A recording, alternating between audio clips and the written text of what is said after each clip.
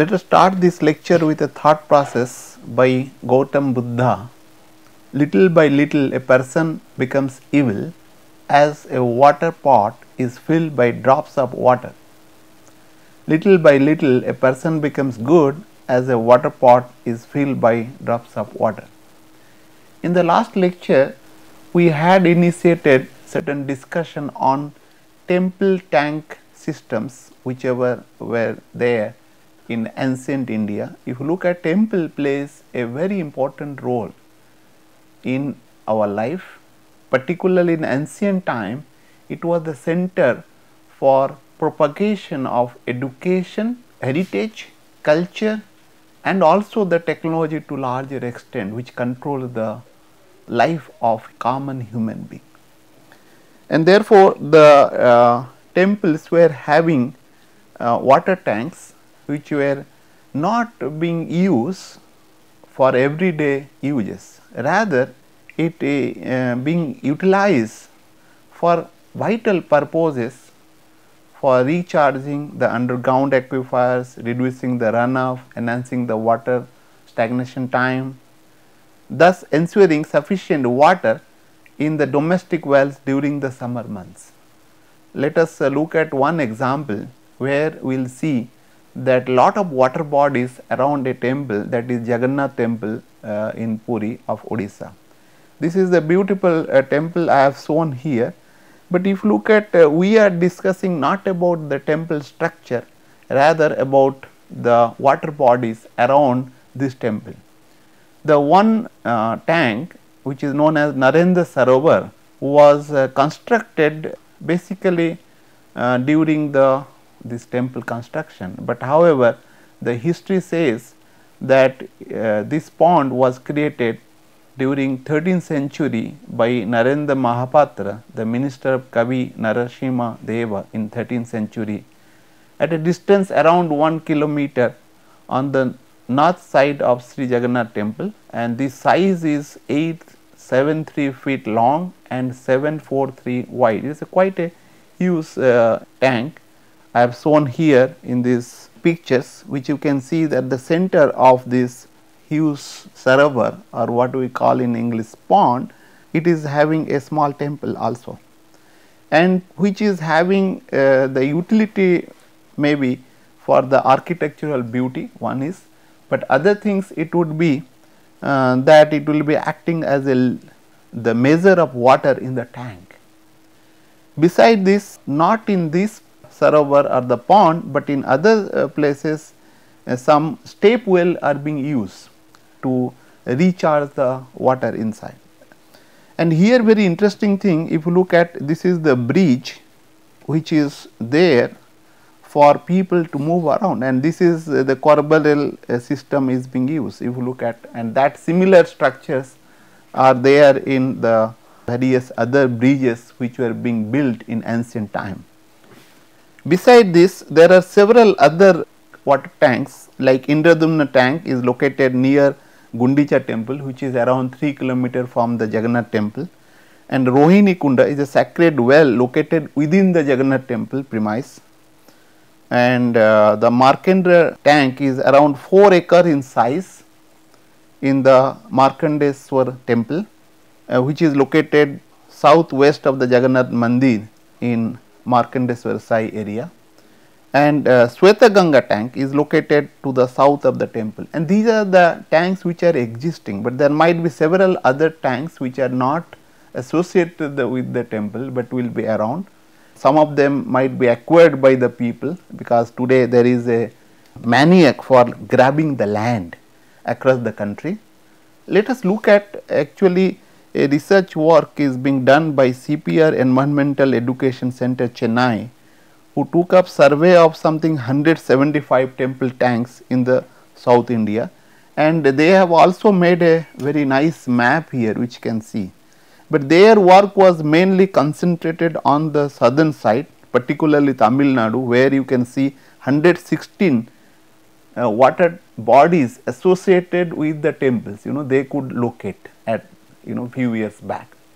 And beside this, of course, Andhra, Karnataka, and then Kerala they have, but in other places the numbers are very meager. It cannot be, according to me, the numbers will be much higher so far the sacred water bodies are concerned. And we need to do research on this, and let me just tell you, give some data from them, that Tamil Nadu, the 39 temple tanks were with the area from 0.25 to 3 hectares, it is very huge. These temple tanks were revered no less than the temple itself. That means, they consider this as divine as the temple. That much of importance were given to the water bodies at that time. Of course, not today, because we are using the water from in a pipe and supplied by the government or local bodies, and we are not careful about the water uses, and it's considering it as a divine. Some of these sacred tanks supported a variety of life forms which helped to maintain the cleanliness of the tank in the natural way. But in modern time we are using mechanical way, we will be putting some kind of water purification systems which are in the market, but their nature does the purification. That is the thing we need to learn, so that we need not to pay money to the people, and which is unnatural. Lot of chemicals are entering in the process of purification of water into our body, and it is spoiling also. But unfortunately, these systems which were there in the ancient India and associated with the temple and other sacred structures, those are being declined and deteriorated over the years, and because of that most of the ancient temple tanks have fallen into a state of repair and disuse, because most of the technologies in ancient India needs the regular maintenance, which we didn't do. Unchecked extraction has led to the dying of some of the temple tanks, because people were using sparingly the water, but today people use it profusely, right? They do not have concern for that. And pressure on the land, which I had told earlier, that today people want to grab the land, and have led to the encroachment of these dried out tanks. And not only the sacred tank, also the other tanks which are being used, secular tanks which are being used earlier by the people, are being taken over by the builders and then other people. And many tanks have become sinks for the sewage and the garbage of the neighborhood. Now, like water system is fall apart. If you look at the water system is basically in the turmoil today, whatever we are existing in the ancient India. And let us now talk about irrigation system in ancient India. A question might be coming to your mind, what do you mean by irrigation, why is irrigation required, and was irrigation system present in ancient India? If you look at irrigation, is basically method of supplying water to the field for growth of crops, because crops is very important for the life, and I consider that it is the primary wealth, right? Agriculture is the primary wealth, the crops are the primary wealth of us, and the rest of the earth are secondary wealth. But unfortunately, the entire world including India is running after secondary wealth. But still India is considered as the agriculture country since time immemorial, and also will remain for years to come, because India is a populous country and food is essential. As our scripture says, Anna Pratishta Deva, that means without food you cannot really do anything. So therefore, we need to produce food, and for that irrigation is essential. Keep in mind that according to Krishna Swami, India was the international producer in prehistoric age. Unfortunately, today also we are producing, but using chemical fertilizers and other things. But we need to go back to our natural way of farming, which I had discussed earlier.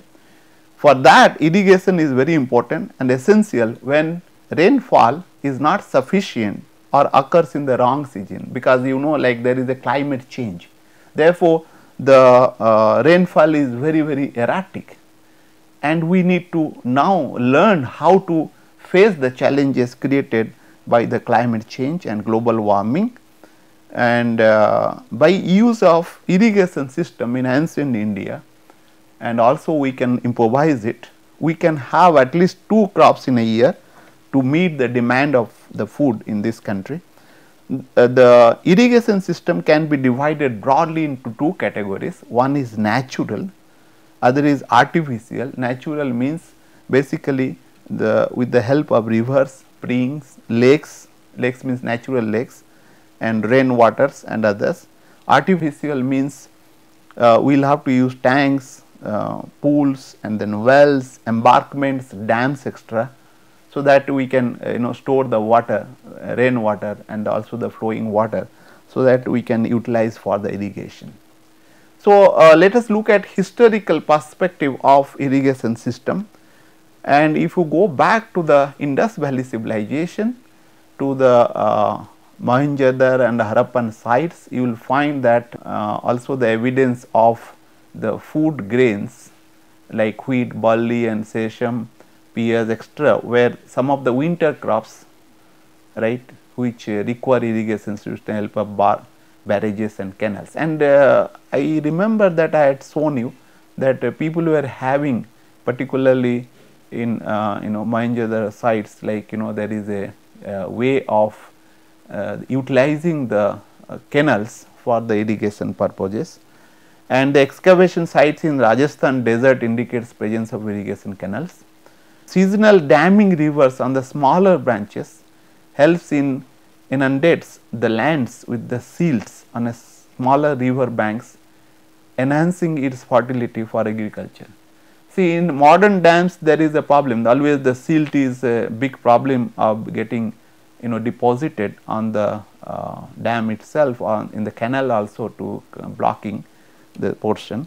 But earlier days people were using these silts for as a fertilizers in the land, that by the method of inundation and irrigation system, which we will be discussing little bit later on.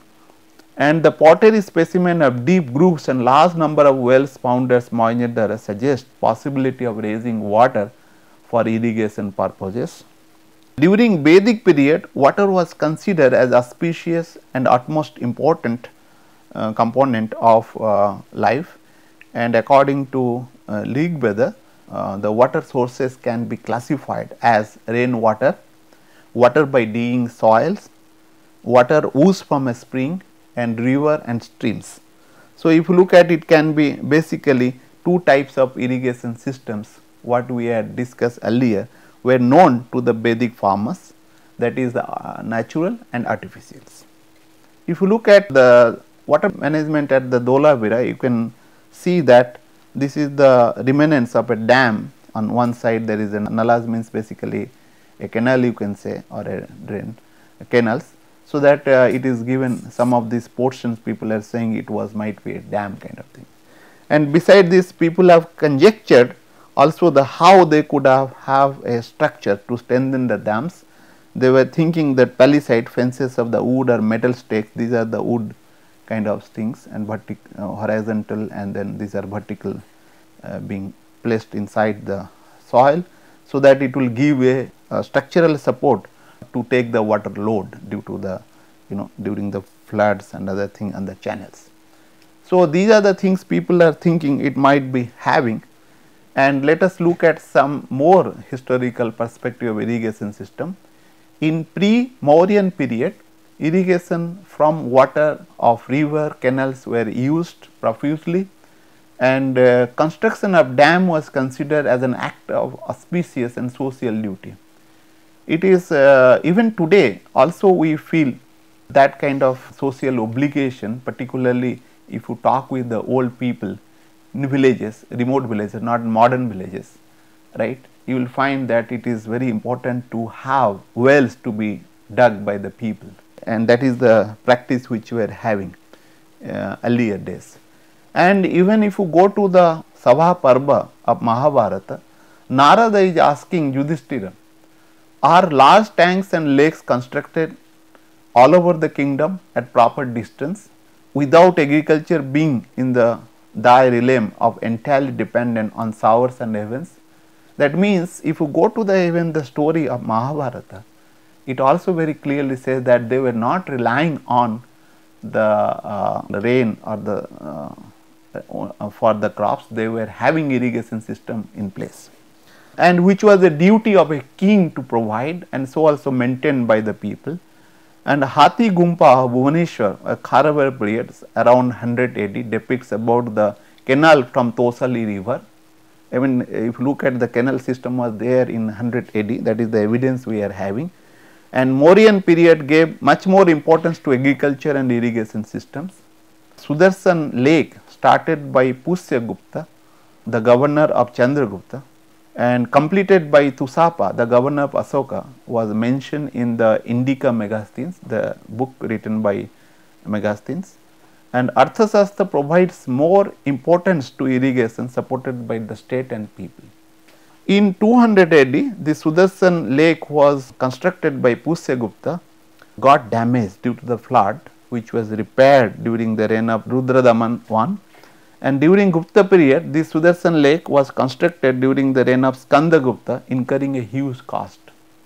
That means, if you look at this kind of lake and the water bodies, artificial water bodies were also constructed, used and maintained well by the kings and local people as well. In South India, irrigation were carried out using small tanks and lakes during even Iron Age. In South India, organized irrigation system were in work in 100 AD as per the Sangam literary works. Chola king Karikala, who was famous for constructing a great dam on the river Kaveri, which exists till today. Of course, that has been changed a lot, but however it is still being used by the people. And during 700 to 1200 AD, the enormous growth of irrigation facility took place by Pandyas of Madurai, Pallavas of Kanchi, Cholas of Tanjore, and Hoysala of Karnataka, Chalukyas of Kalani, and Kakatayas of Warangal, using tanks, inundated canal and channels and wells. So, if you look at, there is a great something around 500 years of history are there who indicates the historical evidence of 500 years indicates that irrigation was the priority of the rulers in the southern India. And Rashtrakuta of Malkhid in the Gulbarga district of Karnataka continued the Deccan tradition of irrigation system for rural development. Most of the irrigation works were initiated and funded by the state, but the maintenance part were managed by the village assembly during Pallava periods. You can see also similar things are mentioned in Arthashastra, that it will be done, initiated by the king, but however it has to be managed by the local people. There are two systems during particularly Cholas period.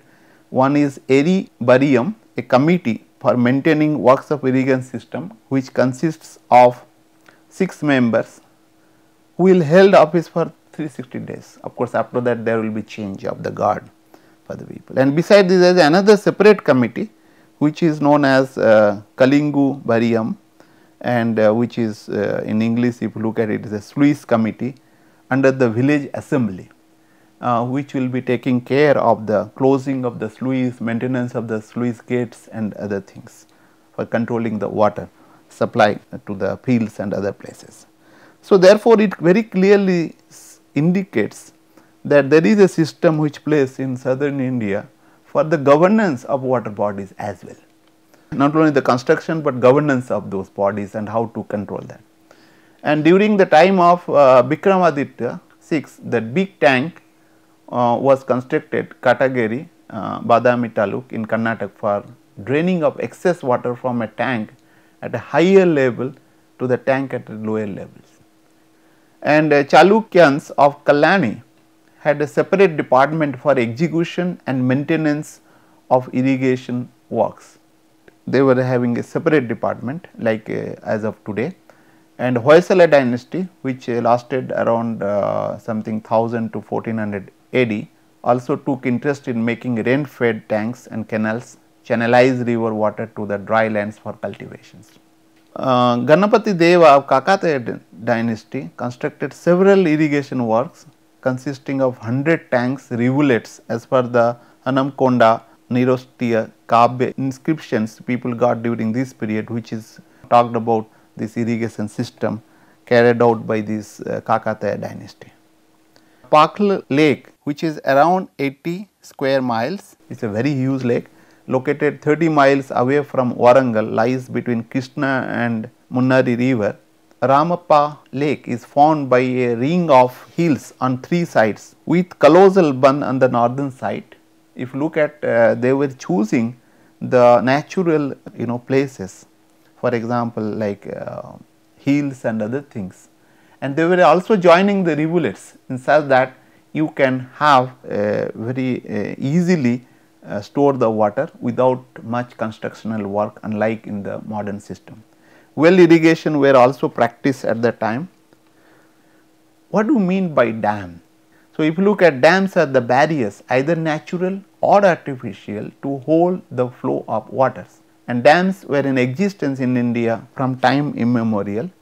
The artificial water dams were mentioned in Rig Veda as rodhas, which were having floodgates like Uddha or Dura, that is the term what they use, and you can think of using the sluice gate in modern time.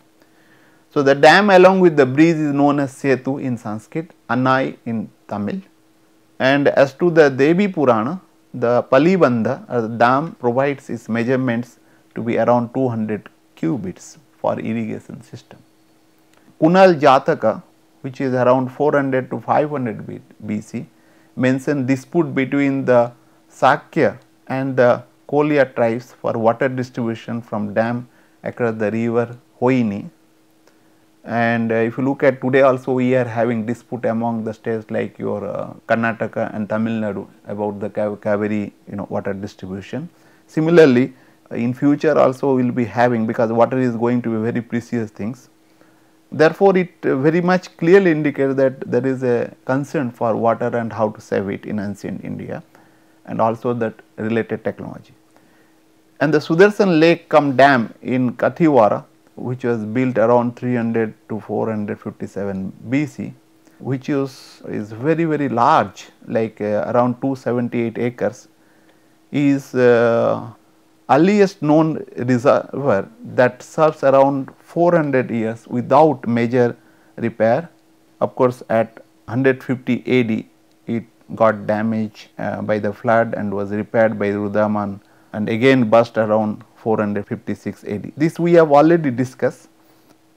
Let us look at the Grand Anicut Kalanai, which is I had mentioned was basically built on the Kaveri rivers to irrigate the fertile delta region of Kaveri, and Kalanai was constructed with a uncut stone of 329 meter long and 20 meter wide and 5.4 meter high across the mainstream of the Kaveri. If you look at this figure, what I have shown here, it is the modern dam systems in the river Kaveri. It is not the old one, because it was already being changed a lot by the Britishers and later on by the government of India. And this Grand Anicut, which is known as Kalanai, was built by Chola king Karikala around 1st century AD. It is one of the oldest water irrigation system in the world, which is still in use. The main function of the Grand Anicut, as I told earlier, was to keep the waters of Kaveri away from the faster or the steeper Kolidam. I will be showing a picture of Kolidam in the next slide. During normal times, while allowing the flood waters to be safely transported from the Kaveri, which is at higher elevation, to the sea via the Kolidam. Kolidam is the river. So, if you look at, this is the topology of the Kaveri river. This is the Akhand Kaveri, and it gets bifurcated at this point here, and this river, which is the first stream, is known as Kolidam, which goes to the sea. The other portion, which is known as the Kaveri, like is having several branches here, and this is the delta region, and this is the Grand Anicut, which was built by the Chola king Kalikala, and this is a is a very important, because this is at a higher elevation. It will be, water will be flowing through this what you call weirs to the fast moving Kolidam river. And as I told earlier, Kallanai was built to harness the water of river Kaveri in times of drought, right. It will be, water will be there in the Kaveri, but during the flood or the water excess, what will happen? This will excess water will be moving from this Kaveri river to the Kolidam, and thus the avoiding the devastation caused due to the flood. Ancient engineers of Bharat had created irrigation system with innumerable small reservoir with networks of irrigation channels, which I will be discussing little later on. And the area irrigated by ancient irrigation network is around 69,000 acres, but by the early 20th century the irrigation land had been increased to about 1 million acres. As I told earlier, this is the river Kolidam and this is the river Kaveri. Of course, bifurcation is somewhere upstream, which is not shown in this figure. And today the modern time is, these are the all places were being placed, but earlier time it was a dam, or what you call the dam was earlier in this region, and nowadays people call entire region as the Grand Anicut. But let me tell you that when the Britishers came in to repair this dam, which was not being used for years together due to the war and other things, then they found it was quite difficult. According to one of the British engineer, Baird Smith, in 1856, he has given some evidence writings. He says that for nearly 25 years from the time at which Captain Caldwell's work were completed around 1806, incessant struggle was maintained against increasing tendency of the river bed to silt up. They were finding the problems of silting up, and then in the process what happened, they couldn't understand what is the design, and they made some construction like increasing the height of the dam, and they landed in problems, and these are the problems which are described in this statement. The head and the many parts of the channel were periodically cleared of deposit by manual labor. Long expensive embankments were carried across the bed of the main stream so as to force largest supply of water into Kaveri branch. They were not doing, so they started doing all this thing, and that has spoiled everything. All these efforts, however, were ineffectual, and the bed continued to rise, supply to diminish, the extent of land under irrigation yearly decrease, and they were getting also revenue from that because they are supplying water to the farmers. The revenue was falling off, and the condition of people were visibly becoming worse and worse. About 1829-30, the crisis had been reached. So, their struggle for 25 years, they couldn't really solve the problems because they were not knowing what was the design. So, let me just show you how it looks and what are the things, how design it is, to give you some ideas. This work, this diagrams and other thing, ideas also taken from the paper, that is Tanks and Anicuts of South India, examples of an alternative science of engineering, by Chitra Krishnan and Srinivasa V. Biravalli. And if you look at these are the machinery, which is the actual dam made out of stones, and the shape, if you look at it, is a wavy shape, and these are the earthen bunds which we are having, and this also if you look at eastern side, this eastern, this northern side, western side, there is also a bund which is very important for the maintaining this thing. And there was a war between the two local kings, and they were at loggerhead at that time. They didn't allow for it to maintain. That is why Britisher came into picture, and then they mediate and then do that. So, if you look at the Kaveri, this is the side view of this, like Kaveri was having a higher altitude than the Kolidam. The water has to come from here to there, this side view. And there is another interesting feature of this, is that this elevation, if you look at, there is a slope, right. It has a transverse slope descent from the front of the rear side, which makes in some parts irregular and smooth slopes, in other irregularly by 3 to 4 steps, and there is something 1 feet 4 inches kind of difference are there. And people do not understand why it is so, what for it is, and what they did, they raised these heights, they raised these heights of this machinery work or the stone work, and then they thought that they will solve the problem, and they the problem was what you call worst. As I told earlier, these features what you call making these 2 or 3 waves from one and other, there is a wavy structures. Actually its crest was not level but sloping, higher at the western end than the eastern end, that I had shown you, like 1 feet 4 inch kind of things, and it had transverse slope too, and a descent from the front to rear, which makes in some part of regular and smooth slope, in other parts regular by 3 to 4 steps. Probably needed to be replaced every 5 years, because this maintenance was not being done at that time, and this is a very complicated structure. And why it was so, that the Britisher could understand, but now people are saying it might be due to it will be creating secondary flows which will making the silt to be not settled down but suspended in the water, and that need to be researched. And as I had told you earlier, this overall spread of about 3-4 inch thick of very fine and smooth chunam to prevent the water from making the smallest impressions was need of the hour. I am like, that might be the reason, and this plaster probably needed to be replaced every 5 years. As I had told you earlier, this Grand Aniakot's curved form and the transverse longitudinal slopes of its crest transported significant fraction of bed sediments over the Aniakot during the floods. That was the design what people are anticipating. Okay, it might be, and it may be, because if the flow is there, there will be secondary flows. If the secondary flow is there, that means recirculation will be there, and that will make the silt to be suspended, and it will be carried over from the Kaveri to the Kolidam. In fact, the first modification done in 1806 AD around by British engineer was made to level the top of the structure, raise it by about 2 feet, and they were not understanding. They said, okay, let us raise the weight, and which created problems of silt deposition, and thus then they couldn't find out. Then what they did, the overall bed slope from the point of bifurcation Kaveri branch is increased, thereby increasing the speed of flow. Hence, its sediments carrying the capacity and preventing any net aggradation.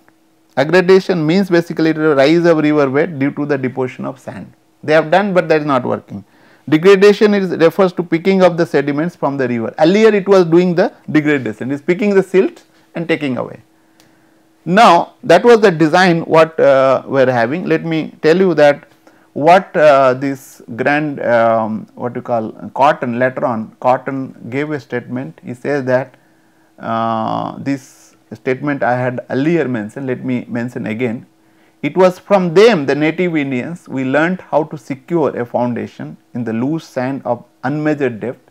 In fact, what we learned from them made the difference between financial success and failure. For the Madras river irrigation executed by our engineers have been from the first the greatest financial success of any engineering works in the world, solely because we learned from them. Them means native Indians.